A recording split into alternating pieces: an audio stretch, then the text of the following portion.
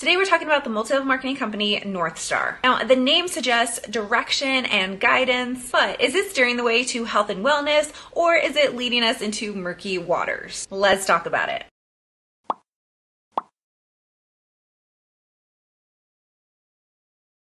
Hi folks, welcome to my channel, or welcome back. My name is Kat. I'm a licensed registered dietitian nutritionist, and on this channel I like to talk about weight inclusive and weight neutral focused approaches to health, as well as diving into scammy and, in my opinion, unethical nutrition related businesses, products, mostly nutrition related MLMs, and other fear mongering nutrition related claims. Now today we are doing a dive into the nutrition MLM multi-level marketing company called Northestar. Now this is a somewhat newer company. It is a couple years old. I actually had not heard of it before. Megan Williams actually reached out to me and shared with me a video that we're about to watch. And as a side note, I did want to quickly shout her out. She is the author of Cutting Ties, Healing After MLM. I'll have that link down below. That is a self-guided workbook for people who are in the process of leaving their multi-level marketing company. She is a mental health professional. And when someone is leaving multi-level marketing, there's a lot to unpack. So I really appreciate that. Thank you so much, Megan, for sending me the video that we'll be watching, because I had never heard about this company before. The goal of this video is to provide information for people who are maybe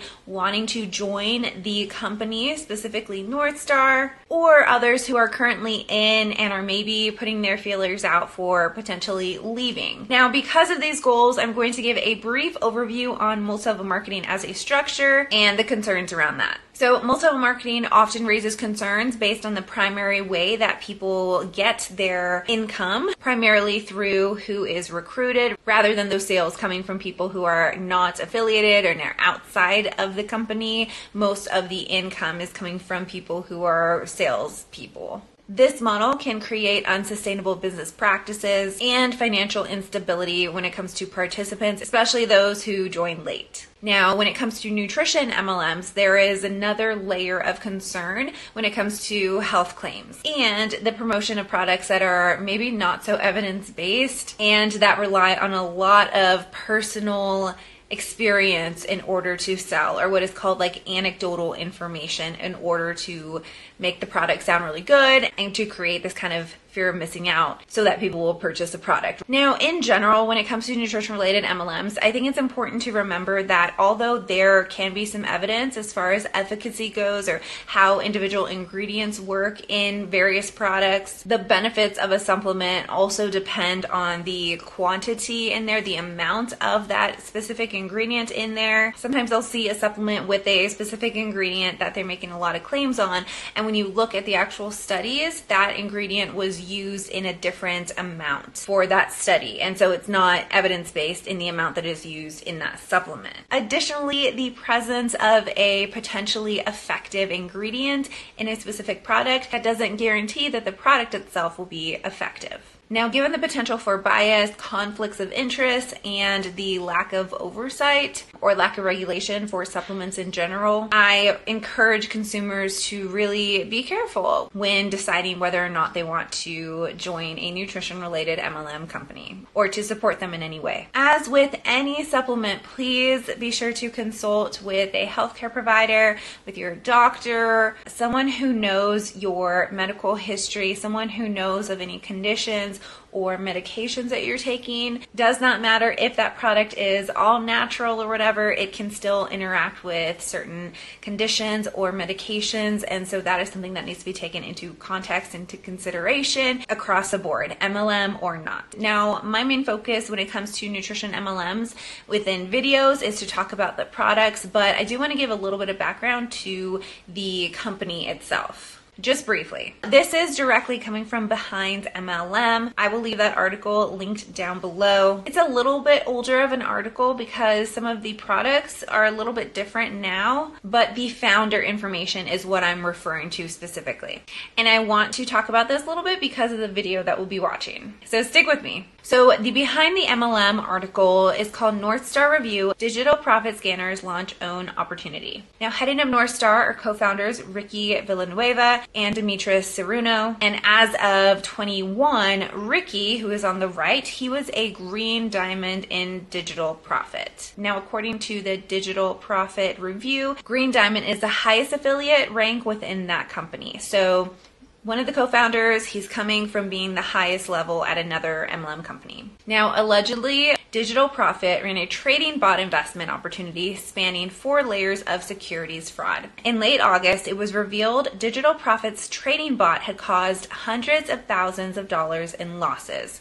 Again, per this article. Villanueva appears to have left Digital Profit shortly after ranking at Green Diamond in May. And I'm not sure what year this is, so it was just a May. Northstar's website domain was registered on June 23rd. Prior to Digital Profit, Villanueva promoted Modere and BeEpic, which I have not looked into BeEpic, but I do have several videos where I've covered Modere. I'll leave one of them at least linked. Now, the other man, Demetris, he appears to have started out in Kiani, which that is another one that I haven't really covered. Now, they worked together in both BeEpic and Digital Profit. Now, according to this article again, BeEpic has some sort of deal with Digital Profit. Digital Profit markets BeEpic products, likely in exchange for funneling BeEpic affiliates into Digital Profit, per the article. And the goal of mentioning kind of that background, that history, was kind of to provide information as to how those two probably met and were working together, and then went off to create Northstar. So now let's watch the video that Megan sent me, because in my opinion, this kind of just hits differently after that information, knowing the information about those co-founders, again, per the article. I was the youngest of 8 kids. We grew up from very humble beginnings, and by humble, I mean almost National Geographic humble. I'm 33 years old. I am originally from South America, Peru. One day there was a bomb threat made to my school by terrorists, and that's when my parents said, hey, we're immigrating to the United States of America. Both of my parents were entrepreneurs. They actually owned a small business. My mom owned a dance studio, and my father actually owned a karate studio. I was born and raised in Chihuahua, Mexico. We got to run free from sunup to sundown, just living the life. A lot of people want change, but they don't change what they do. Right? If you want to change the things in your life, you have to change the things in your life. And if you want to be in a different place, you got to do things differently. I just didn't want a boss. I constantly got fired from jobs. I hated being there. Getting fired from jobs, maybe people thought, oh, this kid doesn't like to work. If that wasn't true, I loved to work. I just wasn't passionate about what I was doing. We got home from our honeymoon, and Ricky tried to go back to his job, which was a 9-to-5. And he was like, I got fired. And I was like, for what? You literally just started. He was like, I really want to do network marketing full time. We decided to go all in on ourselves and start our own company. The name of our company is Northstar. So at Northstar, we really designed everything for the masses to create that extra $500,000, $1,500 a month in a fun, simple way. I can't tell you what a blessing network marketing has been in our lives. I remember being a very small child and thinking, yeah, I want to do that. I want to be a network marketer. I'm going to marry someone who believes in the industry. And I mean, that set the whole tone for my whole adult life. At the end of the day, for me, it comes down to freedom, the ability to do what I want with who I want, whenever I want, wherever I want, at any given moment. That's why I chose this industry. I want people to experience freedom, whatever that means to them. Time freedom. I want them to be able to do the things they love, spend time with the people they love, and just have more options in life. So being a part of our company, it's not being a part of our company, it's us being part of you. It's not about us, it's about you. It's about how can we as a company help you create your North Star. We're a company that people can get excited about, they can plant their flag, they can attach their hopes and dreams to, and they can trust in the fact that we're always going to put them first. Let's go find your North Star.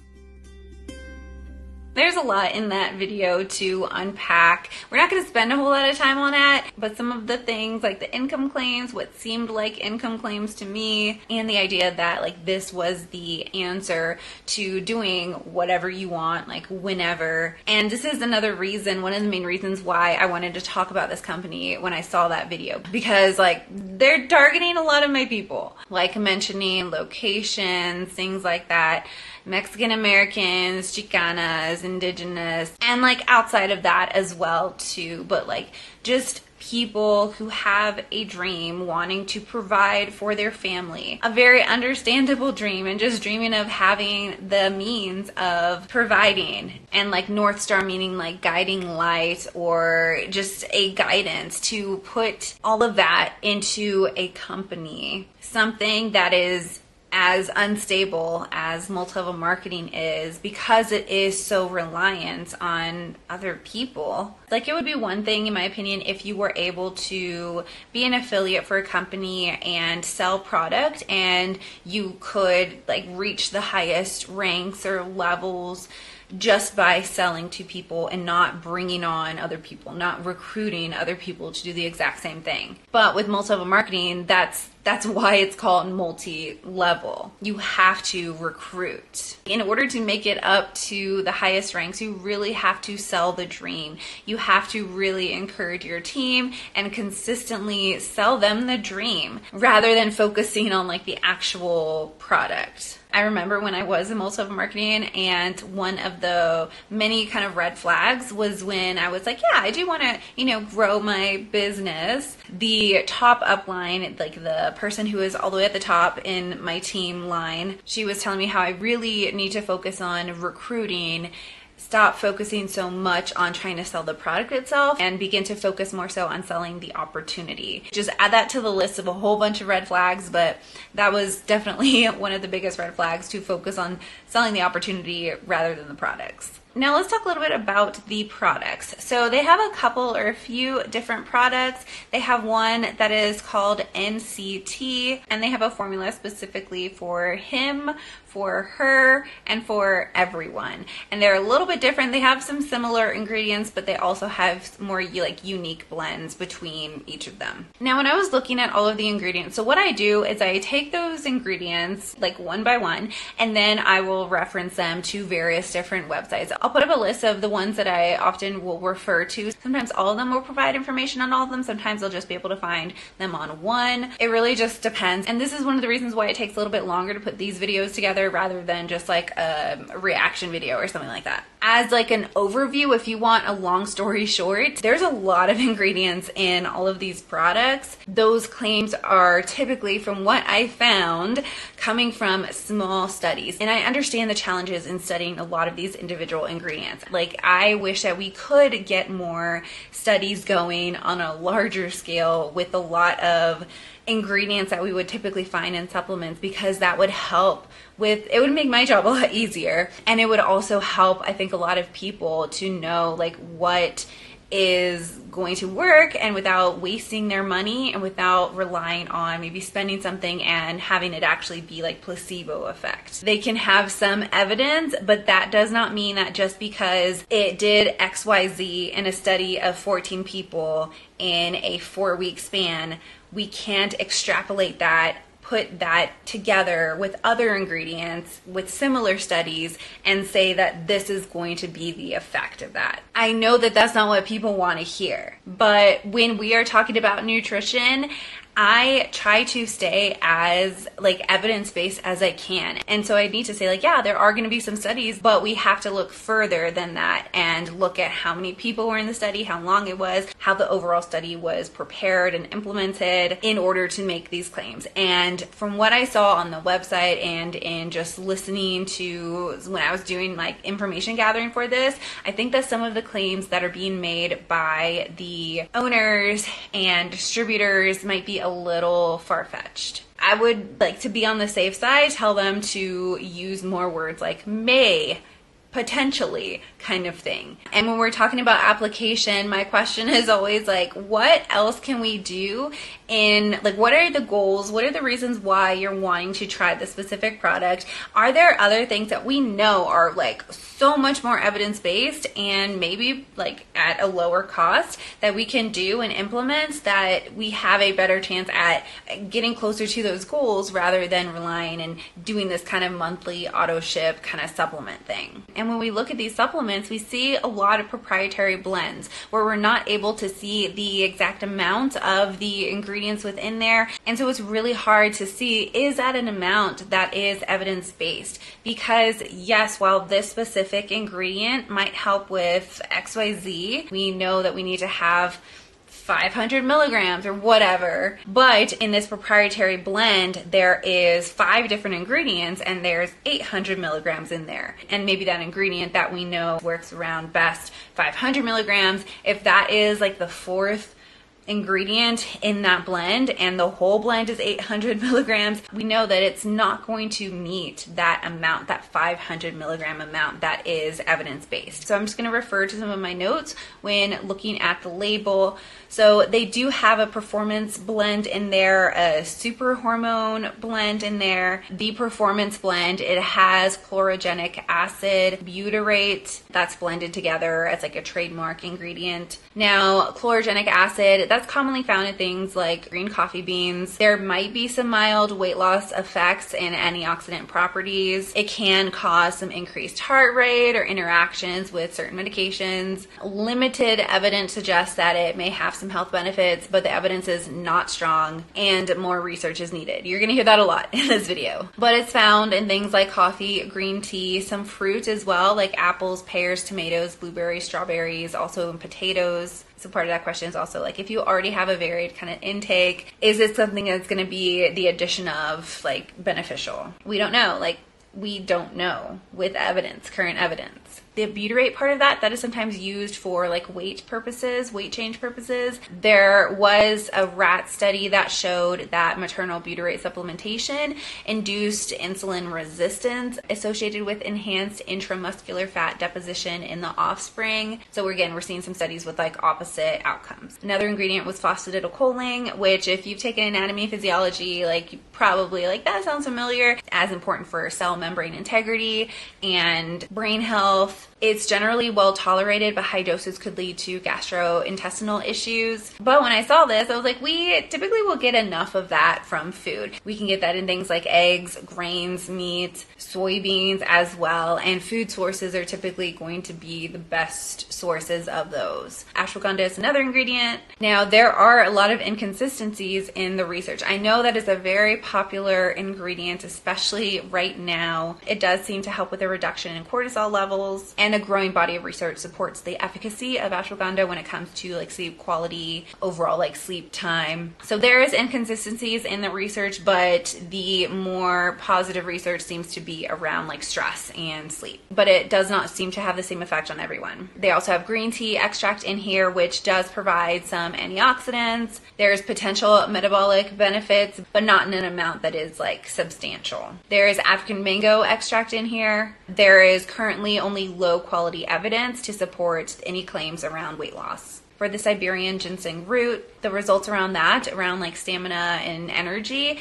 is inconsistent. And sometimes for those who it does help with stamina and energy, can cause some sleep disturbances and like hypertension. So definitely if that is in kind of your history, I would not recommend. I also wanted to say, and I am going to butcher this, Terraria mirifica, that contains phytoestrogens and may help to alleviate some menstrual symptoms, but the long-term effects and safety profile are not well understood at this time, especially concerning hormone-sensitive conditions. There is currently no evidence to support the notion that this herb is somehow safer than estrogen replacement therapy, so the benefits and the risks should be seen as interchangeable for the time being. I also wanted to touch on the berberine that is in here, which that is one that I keep seeing like popping up various places. It seems to be the next like super supplement marketing wise. It can inhibit several different enzymes when it comes to medications like drug metabolism, so there's definitely a risk of interaction there. Without knowing the specific amounts of each each ingredient though, it is impossible to discuss like the efficacy of it. Now, they do have the powder for him. They have a lot of the same ingredients that we discussed, but they do have a He-Man hormone blend, and the evidence that I found for these was also very limited due to the lack of published controlled trials. They also have a For Everyone blend, and that one's a little bit different. It has what they call a pre-pump blend. Now that has things like beet juice powder in it, beta-alanine. There's some evidence there around like performance. I don't see this as like a pre-workout though, but that's typically like what you would find those ingredients in. There's a digestive health blend in here, which we've talked a lot about digestive enzymes, but typically if digestive enzymes are beneficial for you, my question is why? And while that why could be helped with something like an enzyme blend, it could be a sign of something that a doctor really needs to be following. Maybe there is pancreatic insufficiency, for example, and so we want to know why we're not producing these digestive enzymes rather than just providing these digestive enzymes. There's a jitter-free energy blend, though individual tolerance to, I mean, there's caffeine in there, so that's just going to depend on the person. There are some of those similar ingredients like the chlorogenic acid and the butyrate that we spoke about, and then they have a blend that is focused around like eye health, which it contains antioxidants that are known to support eye health. Now, they also have what is called reboot capsules. The main concerns that I saw in here were the citrus aurantium specifically. That's really used more in like weight loss supplements, but it's one of the more controversial ones because of potential side effects, especially when taken with other like caffeine products. It is also known as bitter orange. It goes by some other things as well, but basically when taking it, some of the potential side effects, this is not across the board. I am just concerned about like potential side effects that could happen, and when I was looking at that ingredient, some of the potential side effects included things like high blood pressure, potentially like a stroke or heart attack issues. And from that ingredient specifically, when either taken on its own or with like other caffeine supplementation. And so that was one of the ingredients where I had more concern over. That's not the same thing as saying that, you know, everybody who has that is going to experience that. This is still going to be a rare thing, but I just think it's important to be aware of some of the like potential side effects, especially when taking something that is not like necessary. If it was like a medication that you're having to take or something like that, there are different things that you can do to help like reduce that risk overall, right? But you still might need to take a specific medication because of that for like overall health purposes. But if it's something that is not necessary, that's where I think more of those potential side effects are a little bit like more concern, maybe not more concerning, but definitely just need to be taken into consideration. And then they have a coffee and creamer, which also includes that chlorogenic butyrate complex. They really like that blend. And so I don't know if the people who are using these products, I don't know if they're taking like just one of the ingredients daily or all three of them daily, but they are getting a lot of those specific ingredients. In conclusion, these products are marketed in ways that I don't think are evidence-based with robust evidence. There is also the potential risks for medication interactions and condition interactions. My concern with this specific company is that they are targeting people in vulnerable situations, people who just have dreams, who are trying to provide for their families, which that is a common criticism of multiple marketing. All right, so that wraps it up for this video. If you do have any questions, feel free to leave them down below or reach out to me. When I do these deep dives, my large question overall is this something that I would feel ethically like comfortable recommending to someone else? And the answer with these specific products is no, based on the research, but then also with those potential side effects and interactions. I think there are so many different ways that we can focus on health, improve health that are evidence-based and don't require the purchase of supplements on like a monthly recurrence.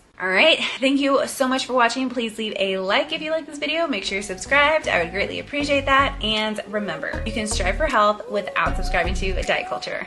I'll see you later.